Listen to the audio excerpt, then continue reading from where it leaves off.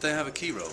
Everybody has a key role. I mean, the way we look at the internet, we always say, in the olden days, when we're talking about internet safety, you'd get parents who are saying, well, nobody told me that. Industry should be telling me that my child could be doing this and that and that. And you get industry saying, well, we're providing the service, really parents should be making sure that... But I think we've got to the stage now that we all recognise it is this multi-stakeholder thing where everybody does have a role to play, and industry has a key role to play.